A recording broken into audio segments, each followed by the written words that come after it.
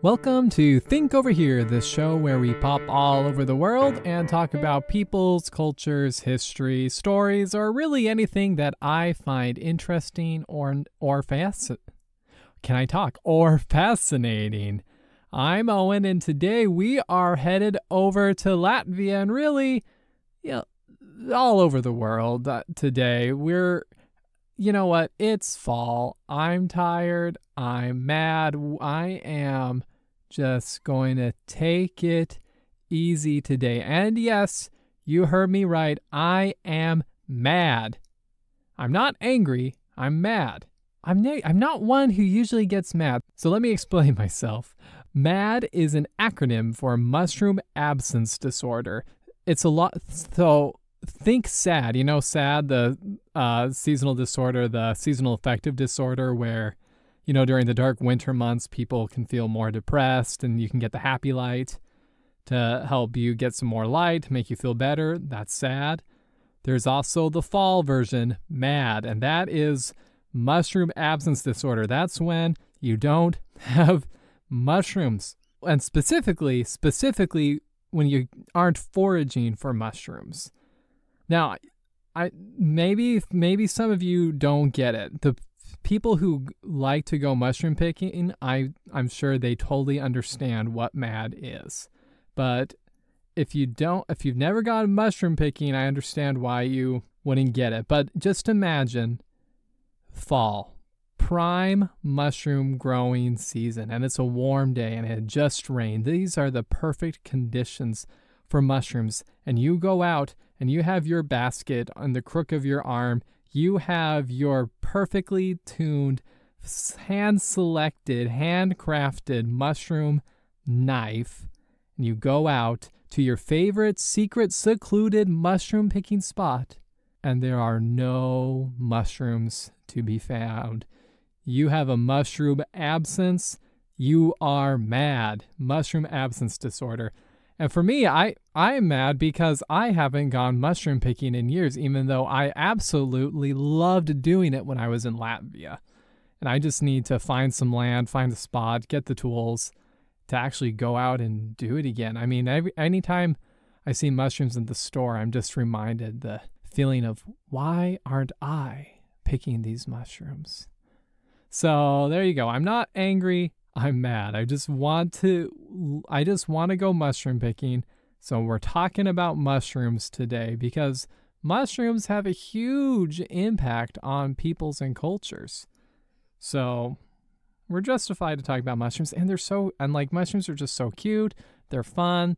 Who doesn't love mushrooms? I mean, my kid, he doesn't like mushrooms, but I'm sure he'll figure it out someday. Now, when I was living in Latvia, this was where I was introduced to mushroom pickings, because growing up, I had never went mushroom picking. I didn't even know that was really a thing that people did. But in Latvia, mushroom gathering is one of their national pastimes. Or as they say over there, they're going to go senošana, meaning to go pick mushrooms. In fact, Latvians, they love mushrooms so much that they put an image of the mushroom on their coin. So before Latvia switched over to the euro, they had the lats. And on their lat coin, on some of their lat coins, they had a picture of a mushroom. Not just any mushroom, the king of the mushrooms, the baravyka. That's right. We're going species specific. I mean, not all mushrooms are created the same. And the baravyka, if you see it, it is a sight to behold. The baravyka it's thick. It has this thick white stem and then this thick, pillowy brown cap. I'm looking up what the English name for the baravyka is, because that's my problem. I went to Latvia and I learned all these Latvian mushroom names, and so I don't know what they are in English. Okay, I found the name. They're called Boletus edilis, or I guess the common English name are penny buns. So the penny bun in English, or I like the Latvian version, baravyka. It's kind of funny. Before going over to Latvia, I went to the missionary school. I was living over in Latvia. I was as part of a church program. So I went over there, went to this missionary school for several weeks. It was an intensive course in Latvian. So I went over to Latvia, lived there for 2 years, and I learned Latvian.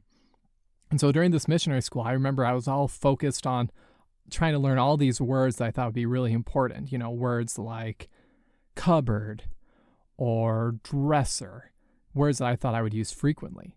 Ironically enough, those really important words I thought I would use all the time, like cupboard, never used, not a single time when I was in Latvia. But mushroom names like Baravika for your penny buns, Gailines for your chanterelles, I would use constantly, especially in the fall. Talking mushrooms was the thing to do with people. So it's just kind of funny how, you know, I had this American idea, this American culture that I had before going over to Latvia. And then when I went to Latvia, I learned that those things in American culture that were really important, or so I thought, not nearly as important over in Latvia. You want to talk mushrooms. And so over in Latvia, they have mushrooms everywhere, especially in the fall, you know, right at the end of the summer, right when it's still warm before all the snow comes. So there are thousands of these mushrooms. You can find them on the, you know, people selling them on the street and open air markets. And a lot of them are these nice grandmas or babushkas, you know, who would go out and forage for mushrooms, and then they'd be selling their fresh or dried mushrooms in the market. And, you know, mushrooms, they are in the advertisements. If you go in people's homes, you see them just littered on the counter, drying, being cooked. They're putting in sauces. I mean, Latvia is mushroom heaven, mushroom heyday. Especially, I mean, like if you go and take a bus or a train over there during the fall, it is not uncommon to just see people with their baskets and their mushroom foraging gear. Just going out in the forest to go gather their mushrooms. And Latvia is the great place to do it because of the rains. It's wet. Mushrooms, they love growing in the warm, wet weather of fall. And Latvia, the country itself is 50% forest just about. And a lot of that forest is owned by the country. And so it's free access for people to go out and go. It's public land. And so people can just go out in the forest. It's lovely walking out in the Latvian birches and the Latvian spruces and Latvian oaks, just these tall silver trees, walking around looking for all the beautiful mushrooms that you can find. Highly recommend it. Again, I lived 2 years in Latvia, and I think going mushroom picking was top 3 things I ever did over there. And of course, America and other countries have a great mushroom picking scene as well. There's lots of clubs. Just go out and talk to people. Of course, don't ever eat a mushroom that you don't recognize. But if you go out with some experts, you can have a great time and get some great nature. And who knows, one day you can find your own secret mushroom spot that you can keep secret. And I think that, you know, that's kind of part of the fun, is going out there, finding your own secret spot and going, checking on it, seeing what mushrooms are there every day. Oh, I almost forgot. I mean, I keep saying that Latvia loves their mushrooms, and they really do. I mean, they have a national mushroom picking championship over there where they go out, everybody gathers in the forest, same spot. They have a time limit. They go out and gather as many mushrooms that they can gather, and whoever gets the most is crowned the champion. So, have I said this enough? Mushrooms are awesome. I love them. We need more of them in the world. Well, let's jump into some mushroom facts, because when I was over in Latvia, one of my favorite mushrooms to spot was the Latvian name is called the musmire, which literally means fly killer. Musa for fly and mire for kill. Musmire. And in English, it's the fly agaric, and you might consider it the Super Mario Bros. Mushroom. It's the red mushroom with the white spots on the cap. That, you know, your like typical classic mushroom. They were growing everywhere over there in Latvia, just usually right at the base of these trees. And so now the first question, and I had this question when I was over there, was why is it called the fly killer? And that's because in folklore, traditionally, and people do this to this day, they use the musmire mushroom, the fly agaric, to actually capture and kill flies. So what the idea is if you leave the mushroom caps on a windowsill, or what a lot of people do is they'll chop up the mushroom caps and then put them in milk, then the flies will come, they'll land on the mushroom caps, or they'll drink the milky mushroom solution, and the flies will ingest the poison and die. And so you can actually see this if you leave the musmire, the fly agaric, on a windowsill. You'll see over time that these flies will come, land on it, and then they'll just be passed out dead next to the cap. However, there's been research looking into whether or not the flies actually die, because you definitely get a bunch of flies next to the cap or the mushroom milky soup, and they aren't moving to the eye, but science has looked closer, and they found that the flies are actually just knocked out. They're intoxicated, essentially. They're drunk. They're on drugs. And that's because the musmire does have some psychedelic effects. If you eat it, it's poisonous. It can kill you. It will not make you feel good. Do not eat them. But basically, it's described as basically just being really drunk. You just get nauseous. You get sick to your stomach. You can black out. Sometimes they describe like a psychedelic kind of flying sensation. But several people have hypothesized that what's happening here is that the flies are eating the mushrooms, getting intoxicated, then just passing out. And so if you track those flies, you'll see that they're not dead, but that after a couple hours to a couple days, they'll actually revive and fly off. But then other flies will, of course, come in, eat the musmire, and look like they're passed out. And so it always looks like there's a clump of dead flies. And most people, what they do is when they see a bunch of dead flies, they'll gather them and throw them away, throw them in the fire, throw them out, toss them out. And so it still works as a great fly trap. Does it kill them? Not really, but it knocks them out. And I know I just said that the musmire, the fly agaric, is poisonous, and it is. I mean, there are accounts of people dying when they're eating them, so don't do that. However, if they're prepared the correct way, you can actually get rid of those toxins, because the toxins in the musmire are water soluble. So if you boil the mushrooms first properly, the toxins will enter into the water, and then you can safely eat the mushroom. So people eat them all the time, just you gotta make sure you're doing it right. And again, don't go out just picking mushrooms and eating them. Make sure you have an expert to be able to identify them. Make sure you're cooking them properly. Again, with an expert, this is not a thing to experiment on unless you know what you're doing. And so I guess that's an important thing to mention. These, mushrooms can be dangerous. There's a lot of poisonous ones, and that's not the only danger that you can experience with mushrooms in other parts of Europe. So not so much in Latvia, but like over in like Serbia or Croatia, it's been known that people have actually been hurt by buried landmines. They go out in the forest looking to go gather mushrooms, and they go into a spot where during the wars there were buried landmines, and they can get hurt.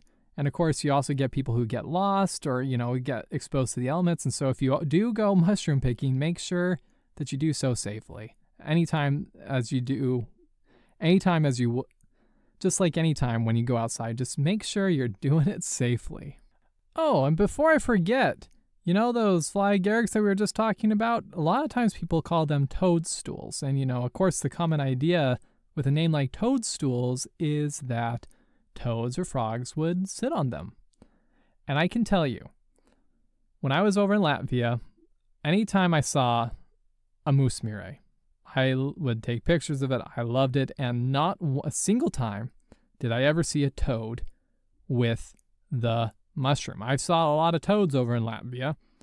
I was working on this farm, story on that later, but never in association with the mushrooms. And so some people believe that the toadstool became associated with toads because both the toads and the mushrooms have poison and could make you sick if you ingested the poison. So that's your little random tidbit fact of the day, is that they aren't called toadstools because toads sit on them. Rather, they simply have an association with the toads because both the mushrooms and the toads have poison. Now, I mentioned that I saw a lot of toads over in Latvia. Yes. In fact, they on those same coins, the lats where they have the picture of the mushroom, they also, on some of them, have a picture of a frog. Latvia loves nature, and I absolutely love that. Oh, we need to love nature more often. Anyway, and so while I was working on this farm, it was by the river, and I remember you would just step in the grass and just see like a dozen toads just hopping away from you. There are so many toads, but that's not the story I want to tell. You see, my mission companion and I, we were working on this farm, and we were working on this farm with a native Latvian. We would go out there once a week and just help them with some of the chores, watch the animals, take care of some of the plants, things like that. And one day while we were working on the farm, we were planting some crops or something. Can't remember exactly what we're doing. Maybe we're gathering, it would have been around the fall. So we might have been kind of rolling up some hay. But anyway, the topic of mushrooms came up, as it often does over there in Latvia. And the native Latvian was talking to us about mushrooms and asked us about some of the great spots and mushrooms that we pick over in America. And then I turned and said, I never went mushroom picking in America. And the native Latvian was just shocked, dumbfounded. He couldn't believe that I had never gone mushroom picking. And then later on, I go out around the corner to go get some tools for the work we were doing. And the native Latvian, he turned to my companion and said, can you believe that he has never gone mushroom picking? Now, of course, my missionary companion, he had never gone mushroom picking either, but he played the part. He played cool. It's like, oh no, I can't. How could he have never gone mushroom picking? I know all the time. I love mushrooms, even though he had never done it. And so it just illustrates this point that it is just second nature to many Latvians that in the fall, you go mushroom picking. Everybody does it.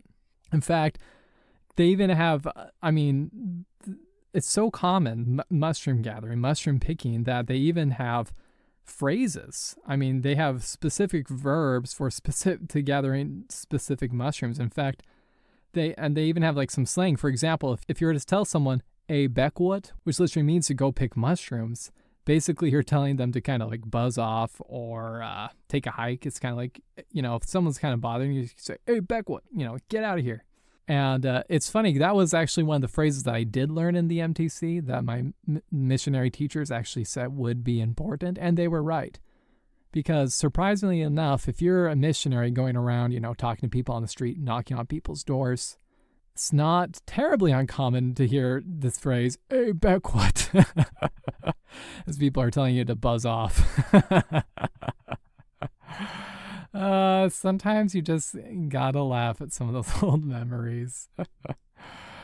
But the nice thing was, after that conversation with that native Latvian on the farm, I made it a goal that before I left Latvia, that I would go mushroom picking. That was my goal, and I was going to make it happen. And by golly, I did. I remember it was my last year in Latvia, and there was one person in particular who I wanted to go mushroom picking with. And so I arranged all the cards, I got all the meetings, got everything coordinated so that we could go out mushroom picking in Sarnikava, which was this town about an hour's train ride outside the main city of Riga. I remember just being so excited. Going on the train, I had these plastic bags. We had our Rimi bags. Rimi was this popular grocery chain, so we had these plastic bags, Rimi bags. We had some knives, that we had got out of our little missionary apartment. We went on that train. We went to Sarnikava. We were going mushroom picking. And we go there, and the person who's going to be our guide, he just saw our gear and he just laughed, especially when he saw our knives, because we did not have the proper mushroom picking knives. And so he outfitted us with the proper mushroom equipment. And then I remember we just went out. It was just a beautiful morning. And in Latvia, the trees are just so tall and skinny. It's very magical. And I remember walking out just into the middle of the forest, surrounded by these trees, just these shrubs. And the trees, they were just tall and silver, and there was even a slight fog that day. It was just very magical. And then you're just walking around, and then you find patches of mushrooms, and the mushrooms are just so bright. They have yellow mushrooms and white mushrooms. They have red, brown, and every color of the rainbow. And you just go there, and it was just so fun because, there's several of us American missionaries who are going out gathering the mushrooms. We would just, call back to the guy and be like, hey, we found one. What's this? And he'd come over and tell us to eat it or not eat it. And, he showed us the technique of cutting the mushroom with the mushroom knife just under the stem and then checking for worms, because that is a very common thing. You get slugs and worms that the slugs will go on top of the mushroom and eat it from the top, and you get worms that go into the stem and eat it. And I remember because you would just go and see these beautiful mushrooms. You get so excited. You would cut them and see, the worm tunnels, and you just have to toss it aside. And you always toss it aside so that the spores can grow and continue to make more mushrooms. There is foraging etiquette. And you don't ever get the very first one you see because you want the mushrooms to be able to spread. And you don't ever, wipe out a clump of mushrooms to extinction. You always leave several of the mushrooms there so that they can continue to grow and reproduce, or else your favorite mushroom picking spots will soon become barren wastelands.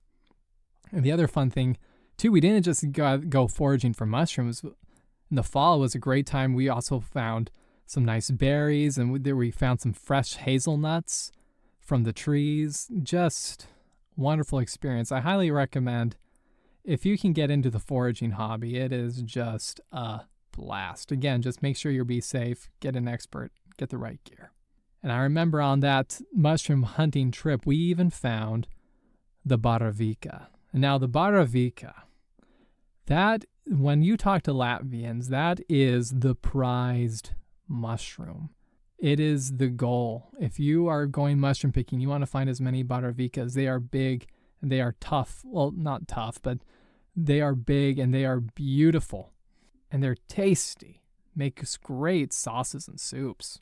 I remember on this mushroom gathering trip, my Bekwelshana trip, we did find some baravicas, and that was a big win for me. But that was not the only baravica that I found, and I learned that Latvians will risk life and limb in order to get the baravica mushroom. What happened was we went with a group of Latvians to an outdoor zoo. It was like a nature zoo, so it was mainly trees and woody areas, but every once in a while they would have a little setup where they would have an animal, like some antelope or something. And what happened was there was this big bear setup. So in the bear pen, we were again just hiking along in this forest trail, and then there was this zoo area where there were bears. But in the bear pen, near the fence, just close enough that you could reach it, where there's baravicas. And so this little old lady, sweetest lady, one of the sweetest ladies I ever, one of the sweetest ladies that I ever met, she saw the baravica in the bear cage. And what she did, again, this is a nice little old lady, in her 70s, and she's wearing like a babushka gear, so she's in a dress. She gets down on her hands and knees and reaches under the fence, trying to reach this mushroom while there are bears walking around. And the bears, they notice her go reaching for the baravica. And some of the other Latvians who were with some of the younger guys, they saw the lady struggling, trying to reach and get this mushroom, and they saw that she was not quite going to get it. She was not in reach. She was not going to be able to make it. And they saw the bears getting kind of interested in the activity, and so they convinced, they were like, "Hey, get back, the bear's coming." And she said, "No, I need to get this mushroom. It's a baravica. I need to get it." And And so the only thing they could do was one of them had to get down and reach, stretch his arm out as far as he could and barely pick up this mushroom so that she would stop trying to get it. And so that's what happened. He went down, he reached, picked up the mushroom. They pulled out. The bears came over, sniffed around. No one got hurt. But I was just amazed that, they were literally risking their arms to get the Baravica, but they got it. And I'm sure they made a wonderful soup or sauce with it. I mean, that was, honestly, when I went mushroom picking, when we made that wonderful mushroom soup, it was just so good. I mean, it was simple recipe, so easy. All you do is you get those chopped mushrooms. So all the mushrooms you forage, you chopped them up. Again, they're just because they're wild and fresh, you have this big variety of mushrooms, because you're not just picking the same type of mushrooms, so they have different flavors and textures. So you get all your chopped wild mushrooms, and you get just like a little bit of onion, some ham, and then just some sour cream, and cook them up. Magnifique. So good, so tasty. So again, if you can go mushroom picking, you got to do it. It's one of those things you got at least once in your life. Just go out, find an expert, go mushroom picking. It will change your life. Well, I think I better call it there. I've been rambling about mushrooms in Latvia for a while. Here where I'm living, it's just getting to that weather where I'm starting to see mushrooms popping up everywhere, and it is making me mad. I am feeling my absence of mushrooms, and I want to go out there, get mushrooms. And so hopefully talking with you guys, sharing those stories, will help alleviate some of those feelings until I can actually go out there and gather my own mushrooms. And so with that, I want to leave you. I am not going to do the question bowl today because I'm not feeling it. Rather, I'm going to share with you a personal secret of mine. Today has been just kind of a long, tiring day for me. I have not been making healthy food choices. My lunch literally consisted of me. Well, I guess not my lunch. I actually had a real lunch, but I had several snacks today where all I did was get some bread, and I have this old frosting from a chocolate cake that I made like a week ago, and I just spread the frosting on the bread and ate it like a sandwich, and it was so good that I did it again, and then I did it again. And then I realized that the best part of the sandwich was the frosting. And so I just got a chunk of frosting and ate that plain. And it was just so sweet, so potent that I instantly regretted it. And so hopefully I go and have a better dinner. No promises. That was my snack, a chocolate frosting sandwich, followed by a chocolate frosting sandwich, followed by a giant spoonful of chocolate frosting. So make good health choices, go mushroom picking, but get an expert, and I'll see you on the next time. Ciao.